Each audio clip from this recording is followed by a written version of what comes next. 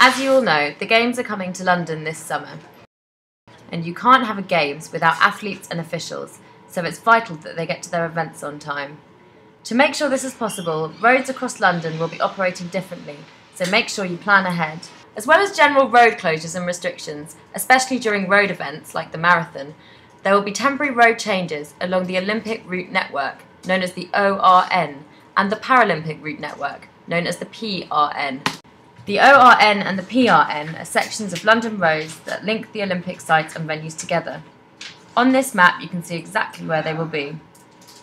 By applying temporary changes along these particular roads, we can ensure the Games family can move around London efficiently.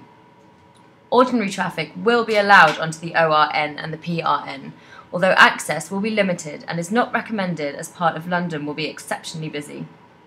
To try and keep traffic moving along these routes, stopping or parking on them will result in a fine, and/or your vehicle will be removed. There will also be restricted turns into side roads and suspension of parking and loading bays in the surrounding areas. Along the busiest parts of the ORN, certain marked lanes will be set aside only for use of the Games and athletes and accredited vehicles. These are called Games lanes and will be clearly marked with the Olympic rings and signposted throughout. Avoid a £130 fine and your vehicle being removed by not driving or parking in them. Games lanes will make up only a part of the Olympic route and PRN networks. Here are two examples at Hyde Park Corner and Park Lane. Although each road will vary slightly, these clips will give you a good idea of what these lanes will look like and how accredited vehicles will flow along them. So that's a brief introduction into how London's road will be working over the Games. All in all, there are 3 things you should remember.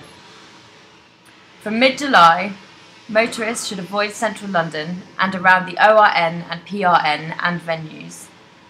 Motorists should also avoid areas around the road event courses on competition days. Every day of the Games is different, so if you must drive, plan ahead and allow more time.